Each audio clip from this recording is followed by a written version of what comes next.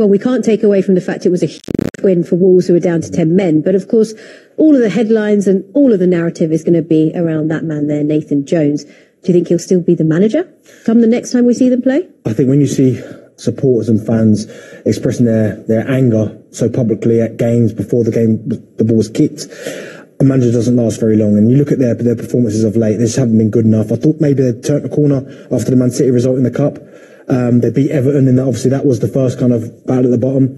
But since then, their form has been poor. And again today, Wolves with 10 men, they take the lead as well, Southampton, and to get beat as they did today, it doesn't look good for him. And you're right, the fans really turned on him at the end of the match. You could hear their frustration being vented at him. You could, and he came out after and said that he was under the most pressure he's ever been before the game. So I wonder what I'd be feeling after it now. And you could see in that interview, he's obviously, I think he's lost a little bit of control. He seems a bit frantic as well, and maybe sometimes that reflects in your performances as players, but it's not right.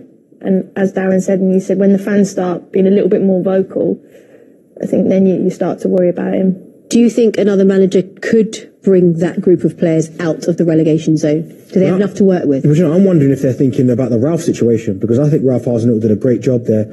I know he was on the end of a couple of big results, but he kept that team in the division. He kept them competitive, and they looked in a better place with Ralph than they do now. So I think one or two people at the club will be questioning that decision. But yeah, for sure, they need a spark from somewhere. And clearly at the minute, that's not Nathan Jones. And I like Nathan Jones. I like the way that he speaks. But I think in some of the interviews that he's done, he looks rattled. And I think, as Karen said just now, that's starting to filter through to the players. I think as well, the fans might be looking at other clubs like Aston Villa getting Emre. You look at Lopetegui coming in and you're going, Dyche at Everton. Dyche, that's where they went.